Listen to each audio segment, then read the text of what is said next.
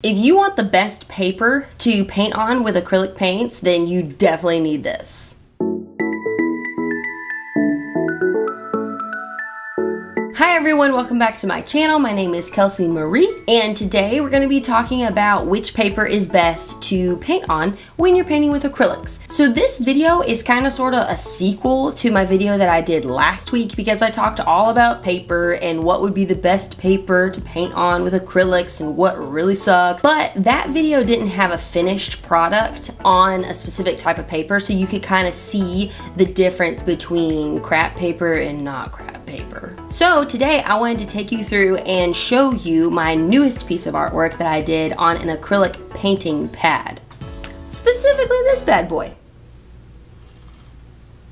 The artwork that I was inspired to create this week had to do with an ocean scene, and I'm not really sure why I had inspiration to do an ocean scene. I think it's because I've been watching just a bunch of random shark shows. I just all of a sudden have been on a kick for shark TV. But what's relevant to you in this case is that I did an ocean scene that required layers upon layers upon layers of paint, which is a good comparison to the crap artwork I did on watercolor paper. Okay, so this is my crap painting. Like, I'm legit, like, not in love with this. Like, you can make a paper airplane out of this and I would be totally fine with it. It actually probably go pretty far because it's thick paper. I thought that it would be able to handle my acrylic paint pretty well, but it did not.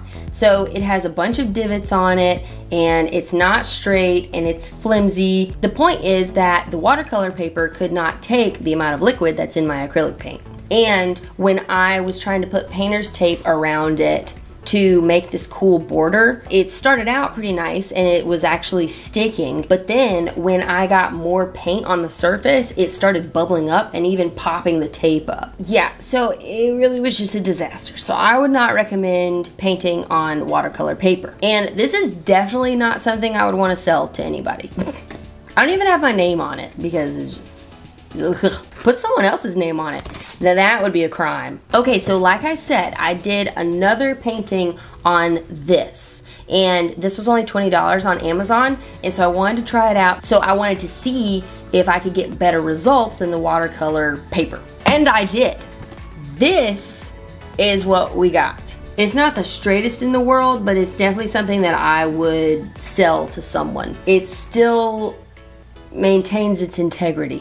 I don't really know how to articulate it. There's just a huge difference between this guy and this guy, and I don't think it's the quality of the painting. I'm pretty sure it's the quality of the paper. This is borderline like cardboard. It's pretty dope. And none of the painter's tape popped up. Now granted, it was a different painter's tape because the first painter's tape was Walmart painter's tape. The second painter's tape was probably painter's tape that I stole from somewhere because I really don't know where that came from. Sometimes I come into the possession of things and I don't really know how. One time in law school, I came into the possession of some duct tape, and I thought the maintenance man was trying to kill me because he just left it in my apartment when he fixed the fridge or something, but he never came back for it, so it was mine. So I wanted to show you a little bit of the process of painting this ocean scene so you can kind of see how many layers of paint I had to put down. One thing you might want to know about this specific brand of acrylic paint paper is that it absorbs your paint ridiculously fast. So blending on it is really difficult. When I first started this painting, I thought, oh shoot, like I'm not gonna be able to blend anything because it was all absorbing. But this was one of those paintings where the more you put layers on, the better it became as far as blending and all of that. So that's why you would need multiple layers, like I said, or even a blending medium would work, or a slow drying medium maybe. But I didn't have any of those things. I just used my acrylic paint and it was fine. I also used a little bit of water and it took it like a champ. It didn't look like there were water spots. It didn't bend. But I do want to say at the end of the painting, I did notice there was a tiny bit of bubbling, but I really don't see where that went now. It was like right here.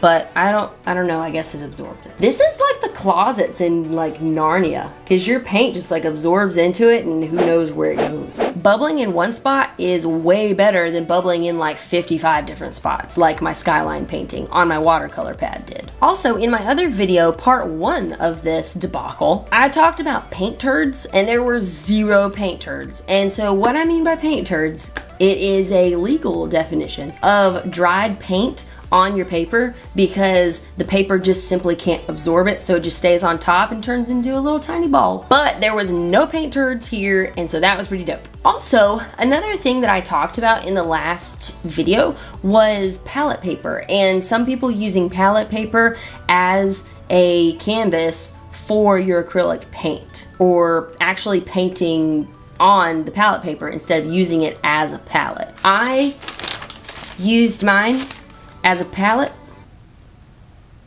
Is that still wet? Oh, I just put that on the carpet. Oh. Anyway, so I used mine as a palette and it turned out pretty well. And so if you only use one side of it, the slicky side, I mean, the blending is really, really pretty. I mean, I could see somebody painting on this, but it's so flimsy. Like, would you frame it? Would you just put it in, like, page protectors? Would you put it in your shoe? I don't know. I don't know, but it was really pretty as far as, like, blending goes. And it did not have divots, it didn't bend, nothing like that. So it does pretty good with your acrylic paint. But the downside is, it did start to bend when I used it on both sides. So if you're super thrifty and you want to paint on both sides, it's gonna look kind of gross. That's basically what your canvas, that's basically what your palette paper would look like. So all in all, I really, really liked the acrylic painting pad paper. If you're looking for an acrylic paper pad, an acrylic painting paper pad, yeah, then this would be your girl. So I hope that helped, and I hope that kind of narrows down what kind of paper you're looking for if you want to paint with acrylics. So anyway, so let me know what you decide. Let me know if you like this video. Like, subscribe, comment. Don't like, don't subscribe, don't comment. Be true to yourself. Later.